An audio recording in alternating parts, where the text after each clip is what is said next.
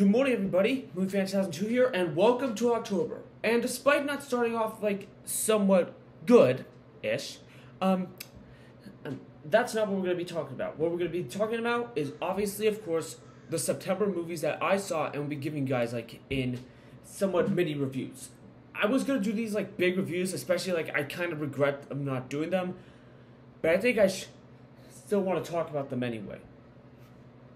All right, so let's begin, and let's start off with Beetlejuice. Now, believe it or not, I actually had to watch. I actually watched the first movie for the first time before seeing this one. Yeah, I know. I went for like nearly 22 years of my life without seeing this one. Crazy, right?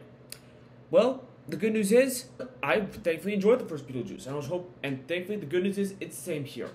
Okay, sure, yes, it's not like that spectacular. As I will admit, it did have some issues. Like, I'm gonna be honest here, and I think I might be in the minority, but Catherine O'Hara was really irritating in this movie. I mean, good lord, I love you, Catherine O'Hara. I think you're a really funny actress, but Jesus, you really took it way too far with your constant joke throughout the movie. Like, Jesus, woman, I get it. Just, oh god, it feels like a joke that like goes on for an eternity, and it doesn't get the people laughing. It's just dead. It glares, despite the fact that my theater was laughing at it. And I was like, why? That, and also, I will admit, like, there were some moments that did feel like they were copying a bit of the original, although I do understand why it is a sequel released 36 years later afterwards, and in some circumstances, I will allow it. There's also some moments that, like, went on, like, way too quickly, which is why the movie should have been a bit longer. I mean, this movie's only 1 hour and 44 minutes, and really, it's way too short. Okay, but now for the positives, as there's thankfully a lot of good stuff I liked about it. First off, like the acting was great from everybody, especially from Michael Keaton as Beetlejuice, and thankfully he still nails it in the role. In fact, he nails it so well that it honestly looks like he didn't age a day. He's still got it after all these years. The effects look amazing, and there are a lot more practical effects than CGI, even though some of them do look more stop motion-esque, which works with Burton's style pretty well. The story was engaging for the most part. There were a lot of great jokes throughout the movie, again from Michael Keaton, and also it just helped to like get ready for the holiday season. Plus also they got Jenny Ortega from Wednesday to be in this. That's also awesome. Awesome. And I just had a good time doing so. It's just a great movie. Although the animated series and Broadway show was lying about Lydia and Beetlejuice being friends. Yeah, I think we can say that those shows are not canon, despite the fact that Burton was a part of them. But yeah, so really entertaining movie. I wanted to get you into the Halloween spirit, even though I feel like it should have came out this month instead. But oh well, what you gonna do? All right, okay. I just wanted to get that out of the way before I talk about like the true main courses of this month. That being the 2 animated films that I saw. And my god, oh man. I'll try not to go too much into detail about them, but I still want to give you guys my thoughts on them. First off is Transformers 1. Now, like I said in my review, I was originally going to see this movie like the night afterwards it came out, but then when I got my call, like, the call about like the fact that I wasn't able to go into work that day, just after feeling a little bit frustrated, I realized, hey, I could see Transformers 1 early. Let's do that. And what do you know? I did. And let me just say, I had a fantastic time watching the film. I was damn impressed because, like, holy shit, this was way better than expected. Because, like, going by the trailers, you think this was just going to be some fun, silly movie. Although, to be fair, that was mainly of the first trailer. Although, I do understand what they were doing with that first trailer because they didn't want to spoil much of it. But, seriously, that person needs to be fired. Oh, okay, maybe that's a bit too harsh, but, or at least not be in the trailer marketing department, because that's not how you should market a movie. Which I guess can explain why the film's not doing so well at the box office, but we're not going to go there right now. Anyways, Transformers 1. This film was really fantastic. I was not expecting this movie to be that dang good. And although that the movie does have more of some of that fun side to it, like the first trailer did show, it works much better here. And to be fair, that was only for the first half of the movie. Because, like, the first half of the film is more of like getting to know, like, Optimus Prime and Megatron, or should I say Orion Pax and D16, when they were when they were once good friends. And it works very well during the first half of the movie, and you get to see them like bond and go and just get into all the crazy shenanigans they get up and when trying to prove themselves.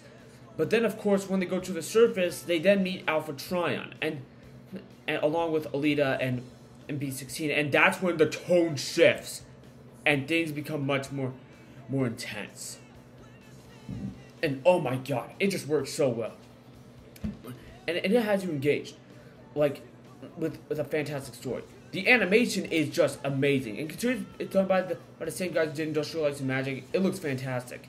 And unlike the live action films, they make them look closer to their original counterparts from the older generations, and it looks very well. Plus, the transformation scenes are a lot more simpler this time around, and not too like high tech, where you're seeing like everything coming out like in the Michael Bay films.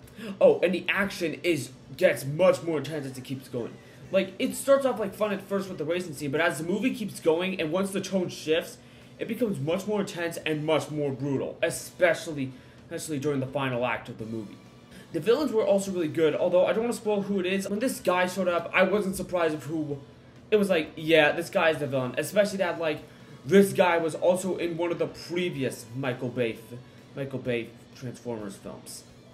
And before you guys ask, no, this is not canon to any of the Michael Bay movies. This is its own separate universe.